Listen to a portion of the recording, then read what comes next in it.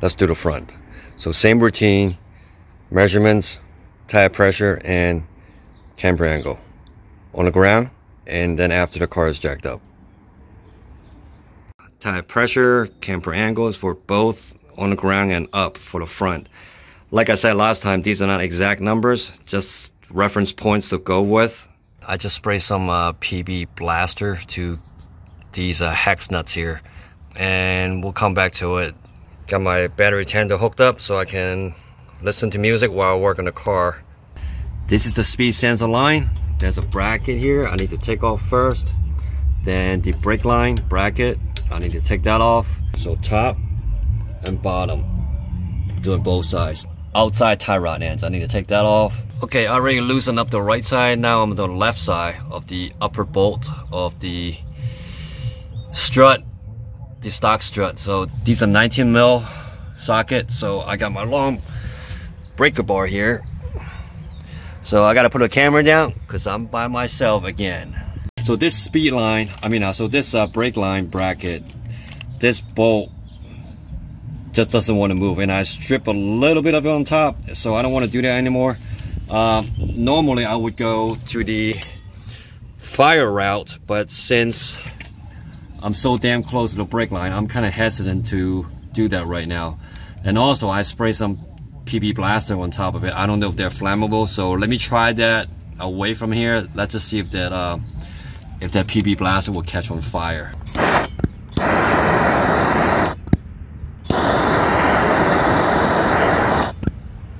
Alright, it doesn't. It just smokes and evaporates, so that's good. Alright, so I just blasted the bolt here for 2 seconds and I did about 3 bursts. It still wouldn't budge, so I just sprayed down again with PB blaster. So I'm gonna go work on something else and let this sit and come back to it. I really don't want to have the fire going more than 3 seconds. It's so damn close to the brake line. So I got everything loose, basically, kind of. The top bolt's loose. That bottom one is loose as well. The bolt that holds the brake line's loose. And the speed sensor line bracket's also loose. Castle nut's also loose. But I ran into a little problem on both sides. The OEM strut that holds 3 hex nuts, right here, this one, that one, and this one. 2 of the 3 are loose except for this one on both sides. They're rusted. So I gotta figure something out. So quick update, I was able to get to this hex nut out by take the whole crossbar up. So I could get a really good socket in there. So this is off. The other 2 hex nuts are on because I don't want to take them all out. I need to lower the OEM strut in a controlled fashion, so I don't want to lose them up yet. Take them off yet. They are loose. I'm trying to get this castle nut off, but the cotter pin on the back side, you probably can't tell. It's not straight, so I cannot pull it from this side to come back out. So what I'm gonna do, I'm gonna get a Dremel to just cut this in half. This is what's left of the cotter pin. So I use a Dremel. So that's gone. So now I can get this castle nut off. So let me do this on both sides. Alright, the other side came out actually a lot more easier. I just pulled it and it came right out. Alright, since I have the crossbar, I might as well clean it. So there's some minor surface rust. For 17 years, this is not bad at all. It's just mostly on the end, so they're not that bad at all. So I'm just gonna use the same rust dissolver and then paint some rust protective spray paint on top. Wire brush, 2 of them, old toothbrush, scrub thingy, get this cleaned up, got my soaped. So just like the rear suspension, I use this stuff and I just apply a bunch of that. And we're gonna clean that up, then we're gonna flip it over and do the same thing. Then we'll let it dry and spray paint it.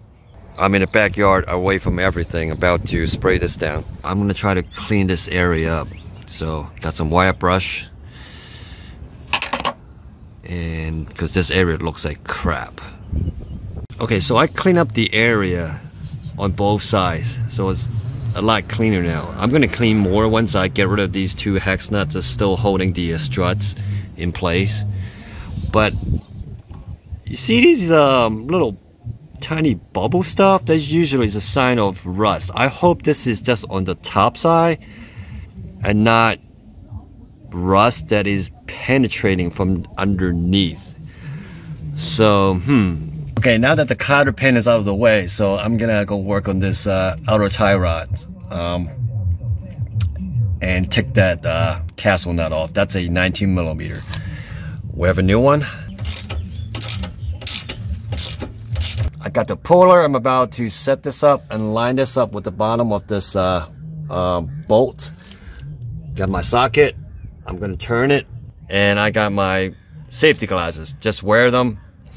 You never know what's gonna pop out. Shouldn't be anything, but it's always good to be safe, just in case. Okay, so I turn my steering wheel all the way to the left. I'm on the right side, so this comes out a little bit more, so it's easier to work on. I would have more room. So to get this off, I need to spin this and take this out. Let's just hope this locking nut and the tie rod and they're not stuck together. Looks like they are. It's been so long. I was able to get this loose by using a crescent wrench. I kind of stuck it on here, and then I kind of pounded it with a rubber mallet, and so now it's loose. Since I'm replacing the part with OEM stuff, so what I'm gonna do is I'm gonna count how many turns of the tie rod end when it comes out, so I know how many turns it goes back in.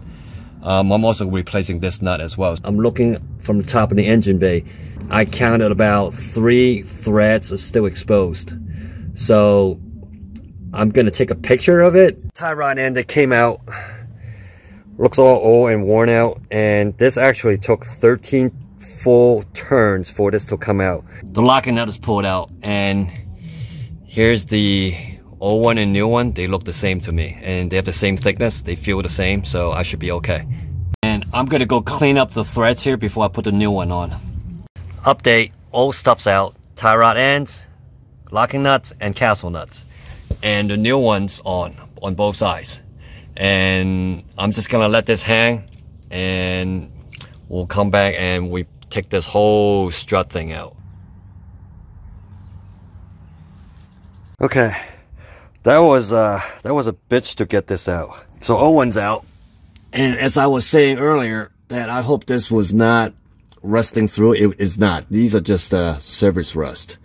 You probably can't tell on camera, but I'm just gonna clean this up and spray paint it with the anti-rust paint like I did to the back. Let me go work on this. I gotta get off the other side. I'm still on the right side. So, 2 things I want to show you guys. We're back on the right side of the car. The new coilover is in on the right.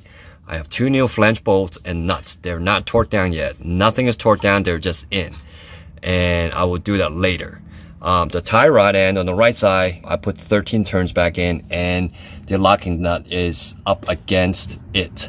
Now, I have the floor jack at the bottom that is kind of holding this whole apparatus up so I can come up here. These 3 are not torqued down at all. So I will torque everything down little by little. So I'm gonna do this carefully and do it right. The second thing I wanna show you is this. This is the left coilover, it's not in yet, but when I was test fitting this with the new flange bolt, the top goes in no problem. The bottom, it just wouldn't go through. Like,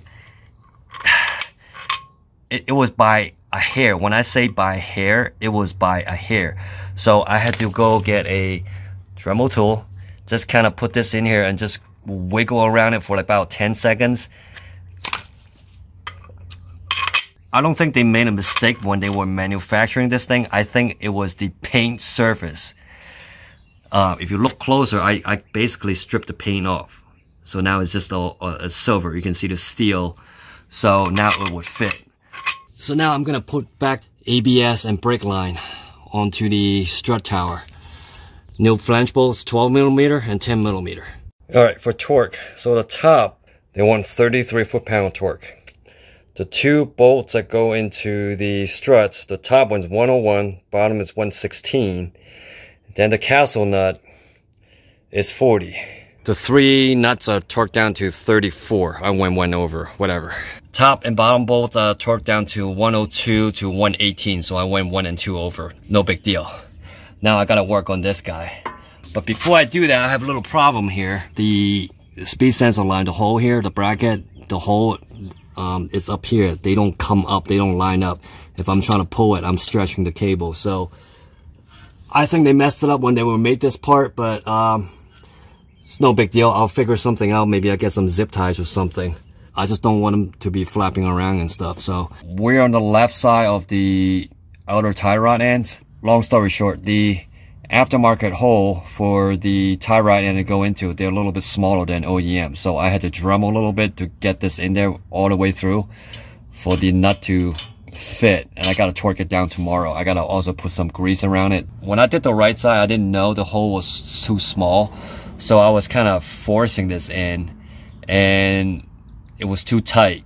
So long story short, anyway, when I did the left, I found that out. So when I was trying to get this guy back out, I kind of burst grease inside the boot. So this is kind of done. You see all that yellowish grease? I probably have to go get a new one, just one. So it's gonna be a slight delay. This is what I wind up doing on the right side for the ABS speed sensor line. I put a bunch of zip ties. I try turning the wheels and stuff, and the line's not rubbing on anything. Since I screwed up that one tie rod end, I can't do anything yet until I get a new one.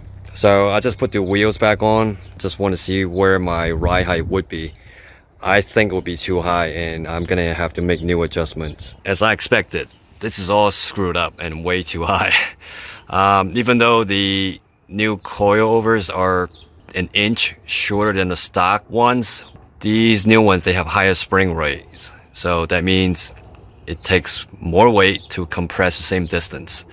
So this is the right side. I'm riding an SUV right now, so the left is the same. So I'm gonna have to lower this by at least 3 inches. At least 3 inches, I think. So I'm gonna jack the car back up, take the wheels off, and make adjustments. So I'm looking from the front.